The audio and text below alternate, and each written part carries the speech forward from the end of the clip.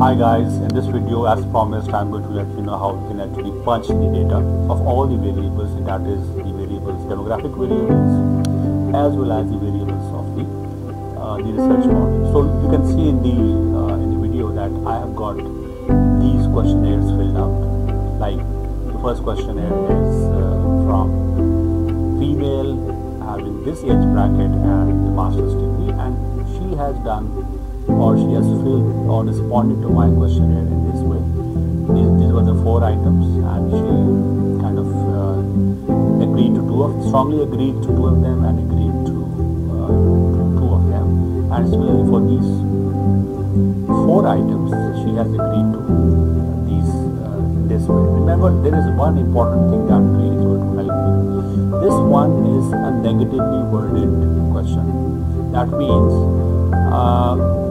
if it is strongly disagree, that would mean that we need to take care why we will be doing the analysis. We have to make this strongly disagree into strongly agree.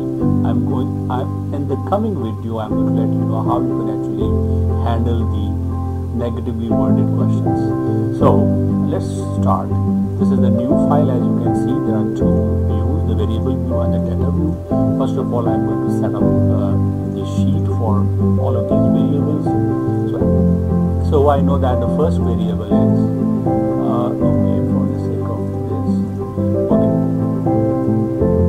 for the first variable demographic is gender. I'm going to enter gender. So gender.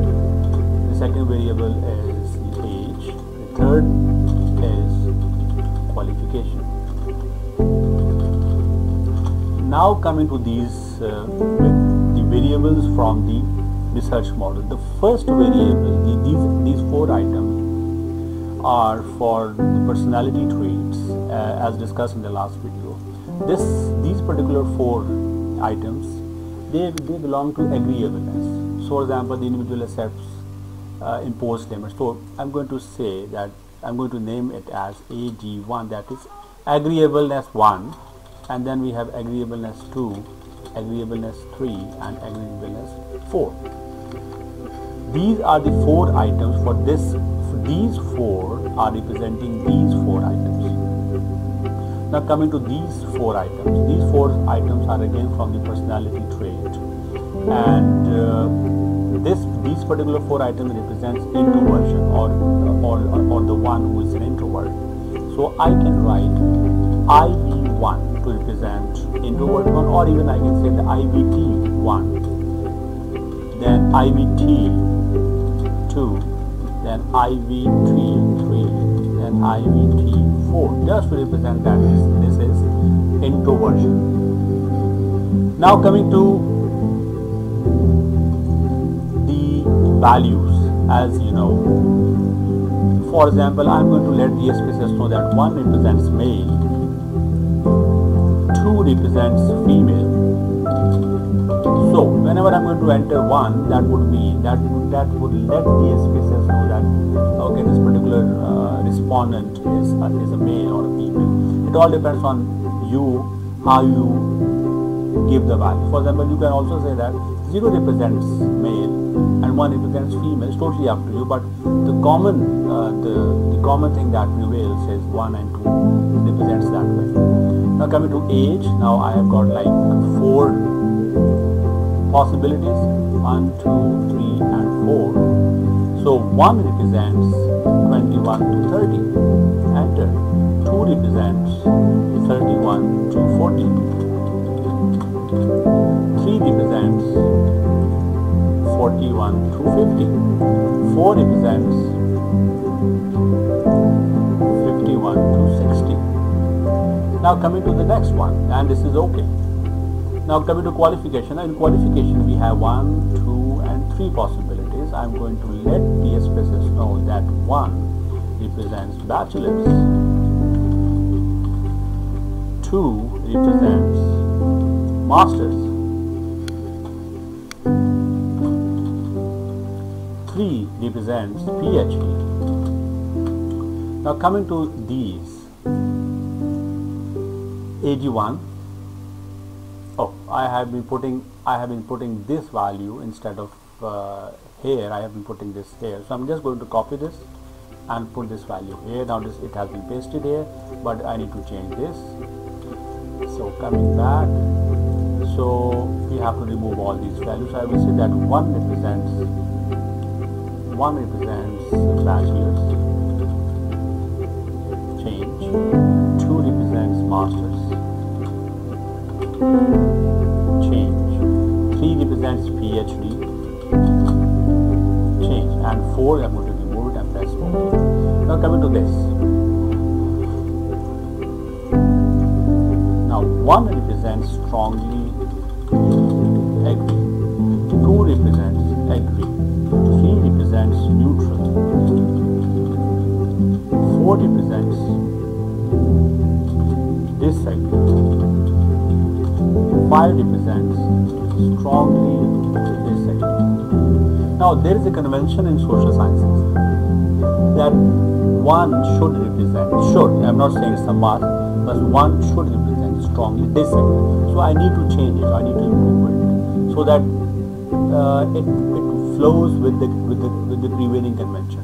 So I'm just going to come here, and it has been, because since I did not press OK, so this has not been stored. Again coming, 1 represents strongly disagree, 2 represents disagree, 3 represents neutral, 4 represents agree, and 5 represents strongly agree.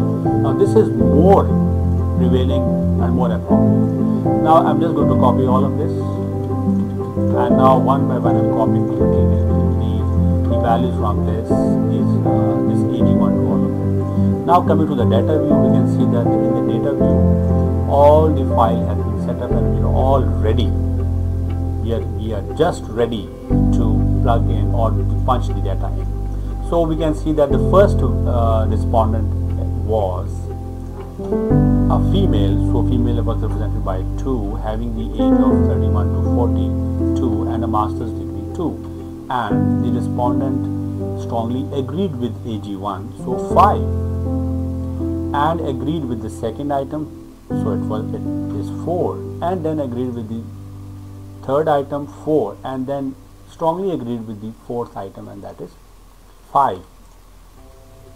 Now coming to the next, IV, that is individualism, and for the first 2 it was agree, so it was agree, so 4 and 4, and the second last was first, that is strongly agree, so 5, and the last one, it was an inverse or opposite question, strongly disagree, represented by 1. So we have now entered the data of the first respondent. We can see that data has been entered. Now coming to the second respondent.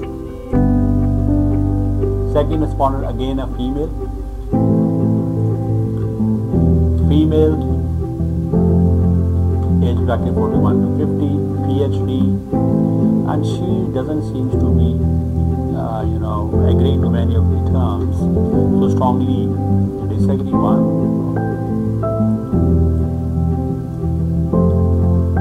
So strongly disagree 1, 2, and again 1. Coming to IVTs, then we have 1,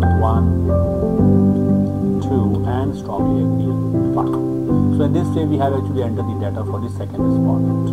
Now I'm going to enter the data for the third respondent. We can see that the third respondent is a male, that is represented by 1, and then 1 and 2, and strongly agree, that means 5, 5, 5, and 4, and then we have 5, 5, and 4, and disagree, that is represented by 2. Now coming to the fourth respondent, and for the sake of this video, I'm just going to enter or emphasize on only 4 respondents. Data entry of the 4 respondents. The fourth respondent is a female. Now once you do it, you become faster. You see, now you can see that I'm very much faster than when I was actually entering the data for the first respondent. So 5, 5, 5, and 4, and then I got 4, 4, 5, and 2. Now here you can see the data of the 4 respondents have been entered. In this way we have to punch the data for all the respondents. I hope you have understood it. In the coming video I am going to let you know how we are going to treat the negatively worded items in our questionnaire. Thank you very much.